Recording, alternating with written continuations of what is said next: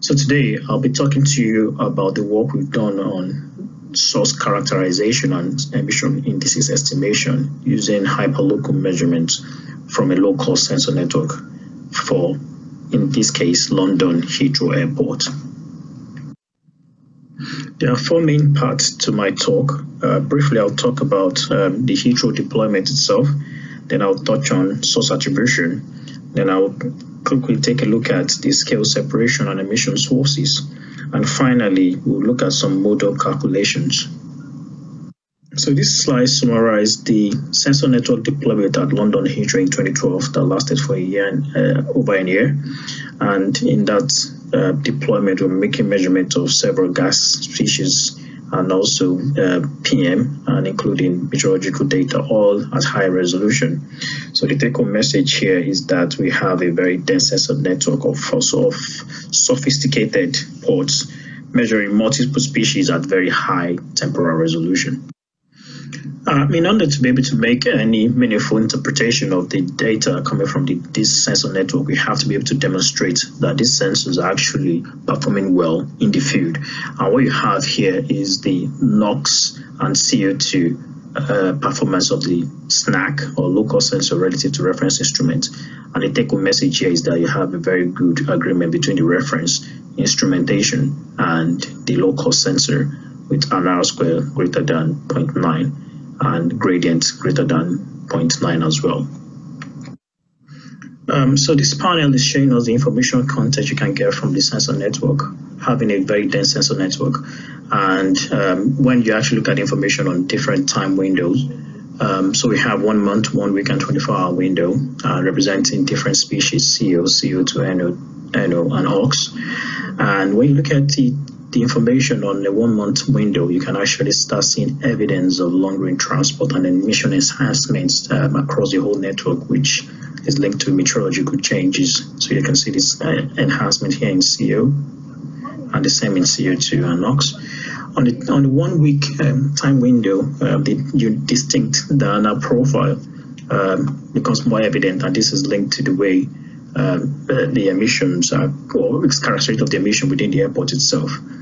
And when you delve into the 24-hour window, we start seeing the distinct operational mode within the airport itself, where we are seeing this very low quiet period between the 0 hours to 600 hours across all the measuring network sites.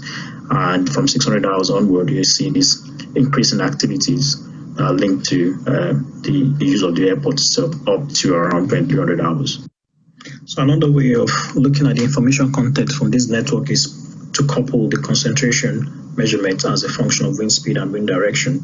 And that's what we've done here for all the different receptor points. And by doing that combination, we can begin to identify unique emission patterns linked to airport operation. I think a good example is this end of the runway here, where you have these two emission patterns that are mirror image of each other, which is linked to the emission coming from the runway itself here.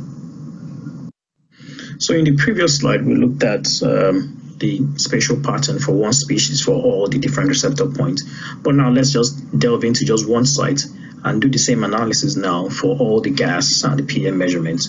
And what you begin to see by doing this now, you can actually start seeing this distinct emission profile coming out, information coming out for both the gas and the PM. So you're seeing these two blobs of mode in both the gas and the PM.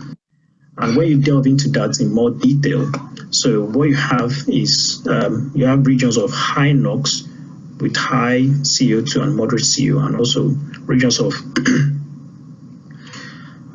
medium NOx with medium CO and CO2. And these are linked to, in this case, takeoffs and taxi respectively, especially when you look at where that sensor is located, because it's located at the end of the runway. And we are also seeing similar bifurcation also in the PM. So these are consistent across both the gas and the PM measurements. And that's very important that we try and see if we can actually interpret that further in the next slide. So we've delving further into the source apportionment by now looking at just one species, and in this case CO, and look at how the diurnal profiles changes as a function of wind direction. So, and this is done by using the cluster analysis. And the take-home message here is that the analysis identified 3 main clusters. 2 of them that we think are linked to the airport activities. In this case, the cluster 1, which has a profile consistent with the operational, the way the airport is operated, with low concentration in the early hours and high concentration throughout the rest of the day, and the same for cluster 4. But interestingly, for this particular receptor point, we saw the analysis also identified on that cluster to the west, which has a very distinct, unique profile. And that's interesting because we've now delved into looking at the data profile, in this case for CO again, but now we've looked at roadside CO from Cambridge, which is about 100 kilometers away from Heathrow Airport. We are seeing similar profile as what we've seen for the 5th cluster identified for this particular point. And that kind of profile is consistent for roadside.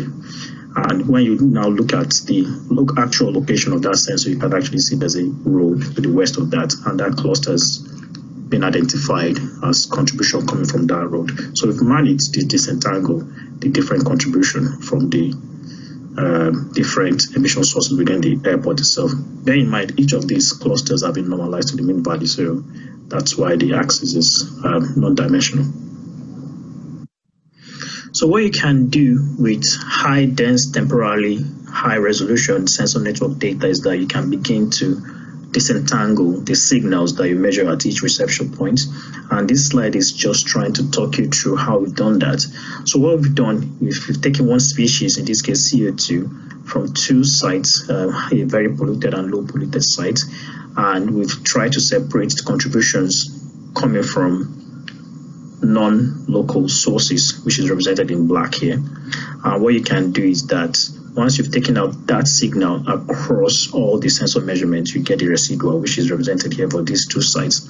And this fraction is what we call the local fraction. And what I've done is also highlighted the range of the measurements here just to give you context of the value. And you can actually do that for all the species. So once you've done it for CO2, you can do it for other species. And that's important when we start looking at the emission indices.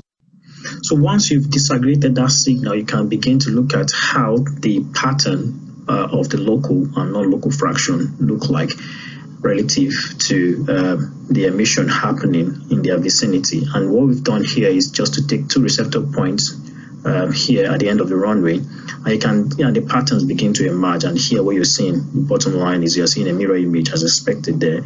And some of those fractions are coming from taxiing and takeoff, like we've previously talked about.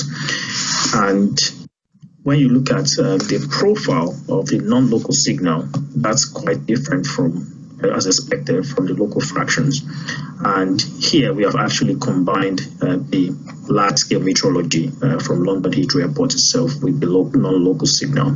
And what you begin to see is that you're seeing the large fraction of elevated non-local signal, which is linked to long-range transport coming from the east to northeasterly direction. So now let's delve more detail into the non-local signal, and particularly let's look at NO2. So we've managed to identify an elevated non-local NO2 in the east-northeast direction. And when you look at the siting of London Heathrow to the east-northeast of London Heathrow Airport is central London. So this elevated non-local fraction is it potentially coming from road traffic source? In order to address the question if this elevated non-local fraction NO2 signal is linked to road traffic, we've looked at the diurnal profile of the NO2, and what we see here is that we are seeing a kind of profile consistent with road traffic related emission source, which is telling us that what we had identified as a non-local directional easterly northeasterly signal is actually coming from a road source, in this case central London. And we can actually also compare the magnitude of this non-local signal over this 5-week window we're looking at here, and that's almost around 32 microgram per cubic meter. And when you compare that to the local fraction from one receptor point, in this case site 30, which is at the end of the runway, it's almost about double the value of that. And So this is very important because it allows you to quantify the magnitude of contribution emanating from local emission and non-local emission. So this slide shows the model performance against observation. This is exemplified by looking at slide 29 here. The model does a good job in capturing the emission pattern evident in the scatter plot, and also in the estimation of emission indices, as shown in the table here, reproducing the varying emission indices at different sites for the different species. So having validated the ADMS airport model, so we're now trying to see how we can exploit this very sophisticated model in looking at the impact of air quality within the airport itself and future changes with respect to Heathrow. So what you have here is the annual mean contour map for NO2 in units of concentration, left panel, and on the right hand panel here is just the same annual mean concentration, but only for the contribution due to the airport itself, both traffic related to airports. And what you can see here is that within the vicinity of the airport itself, about 30 to 36% of the annual mean NO2 concentration is coming from the airport related activities, showing that the most dominant activity is still road. So now let's look at the impact of future development at London Heathrow Airport and the impact that would have on air quality, especially with the potential addition of a third runway. So, and this is represented by the contour map in the red box here. So if you look at the map D, that's the difference between the annual mean NO2 projection for 2030 and equivalent for 2012. And that difference is giving us around 20 microgram per cubic meter contribution in the vicinity of Heathrow Airport due to the addition of the third runway. And on that time scale, we expect to have a much cleaner vehicle fleet by 2030, meaning that the contribution from road sources will be far, far less than 20 microgram. And invariably, you would not exceed the 40 microgram limit by 2030 due to London Heathrow Airport itself because of the smaller road traffic contribution. So the addition of a third runway would not, in a way, be a source of problem related to air quality in the vicinity of Heathrow Airport based on these projections. So we've been able to show that local sensors and sensor network are viable for air quality monitoring for both gases and PM. By making high temporal and high dense sensor network, we can actually do scale separation and do source attribution studies. And one novelty in what we've done is by including CO2, we can actually now begin to do direct measurement of emission indices, while the model gives us a very good predictive capability for air quality. And the final point I'd like to make is that the work we've done and the information we are pulling out from this kind of analysis has a big implication on policy and intervention, because by looking at very local signal, you can have very targeted policies that affects or effect changes in local emission, and this is very key to us being able to address the problem of air quality. And thank you. So I would like to thank you for your attention, and I would like to acknowledge the different partners that contributed to this work and the head of my group, Rod Jones. Thank you for your attention.